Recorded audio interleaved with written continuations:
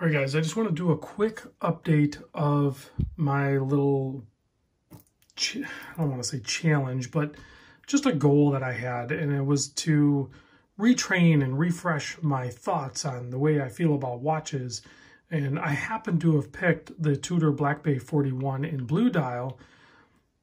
I don't know why. It wasn't like I was trying to intentionally do anything with this exact watch. It was more of a challenge I just wanted to put upon myself.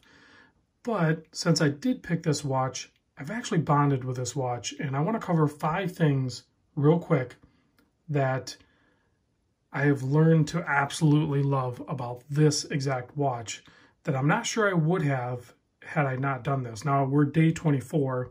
I'm going to go the entire month, and then next month I'm going to switch up. So there's a couple other videos I'm going to make about this whole process. I just wanted to get this one out there and give you guys a little update. This isn't the video where I'm going to show like what kind of wear I've had on it, because I've worn this thing every day, all night, showers, sleeping, working, everything. I have done a strap change. I've worn it a lot on the bracelet, and I've worn it a lot on this strap mill Canada vulcanized rubber. I did just pick up a crown and buckle chevron strap. I just opened it today though, so I almost feel like it might be a tad short, so I'm not sure if this is going to work. I'm going to play with it a little bit and we'll see how it goes. But right out of the, let's just cover the 5 things real quick, and then we can wrap this video up. We'll keep it short. So first thing, now keep in mind I have a 7 1/4 inch wrist, so 41 for me personally works. So it's 41 by like 50 or whatever. But I think overall the case size is actually slightly deceptive. With first look, it does look kind of chunky compared to, smaller watches, or, normal size watches. Even in its category of 41 by 50, it appears larger in many cases. I think mostly because of the slab side of the case. And that's a Tudor thing, right? They just look a little bigger than if it were like a rounded case that you would see like on the Explorer case or something like that. So, but really, you're talking case size. I want to say one of the things I like about it is that it is deceptive, because it does look larger than it really is. It's 41 by 50, and I'm not saying that's small, but here's one thing that is. It's like 11 millimeter thick. That is not super thick for a sport watch. 22 millimeter lug widths, and then the bracelet tapers down to 20. I really like it. Oversized crown, super easy to operate, and it looks great on this watch. So my number 1 is the deceptive case size. It works for me. I like it. There's even a 36 millimeter option for this if you have a smaller wrist. That one does the same thing. It looks bigger than the 36, but that can work on a lot of people's wrists. I can wear the 36 and it looks normal. So number 2, the clean and simple design. You guys know typically I like a date on my watch. I love the simplicity of this. I like the smile of the self-winding printed on there, and then the rotor. The shield, the Tudor, the Geneve, all of that. Very simple, tastefully done. Swiss made at the bottom.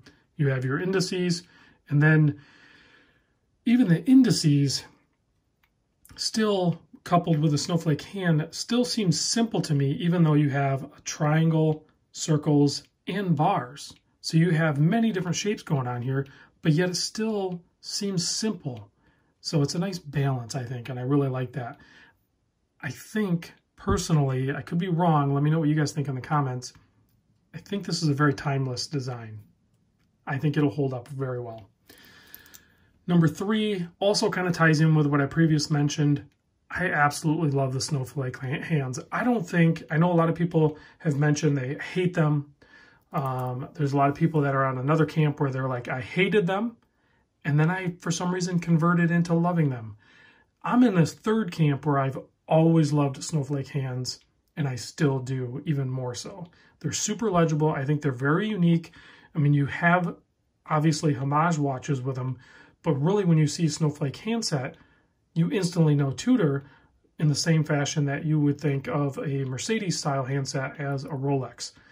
Obviously, there's all kinds of imitations, but really, when you see it, you instantly think that brand, and it's very distinctive. I love that about it. Number 4, affordable, okay? I know that's a relative thing. It's affordable for a luxury watch.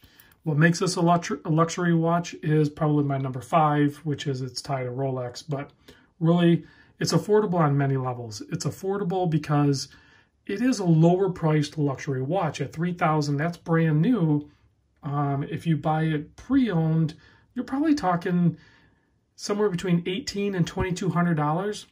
I think that's a solid option for an entry-level luxury watch that is definitely affordable in that category.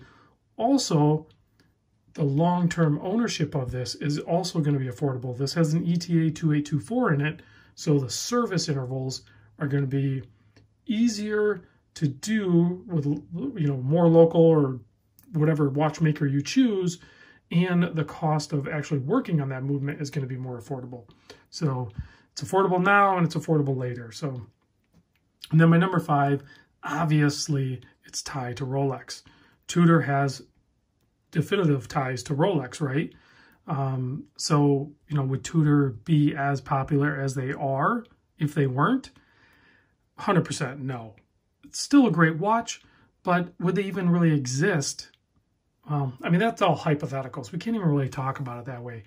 The only reason they do exist is because of the Rolex and the founder. So I love the watch, guys. This challenge has only solidified itself in my collection, and I really want to wear it even longer. I'm going to stop at the 30 days, and I'm going to switch to a different watch, and we'll talk about that in a future video. But I could easily just keep wearing this watch. Is it a one-watch collection type watch? I think for a lot of people it could potentially be, but when I say one watch, there's exceptions to that. I don't think any of us, if you're watching this video, you are not capable of one watch, neither am I. So we'll talk about that in a future video as well. I just wanted to share this right now. And it's been darn near 50-50 on bracelet and on strap. So the watch is versatile on strap options. This isn't even a fitted one. They have fitted straps, rubber straps. I really like the rubber straps on this. It made it very easy to use on a daily basis for my job. I would like to try it on some cloth, so hopefully I can make this work. If not, I'll find another option. I was looking to buy the actual Tudor branded NATO, but it seems like I'm having to jump through hoops to do it. And I ordered this thing and I had it in 2 days, so hopefully it's long enough.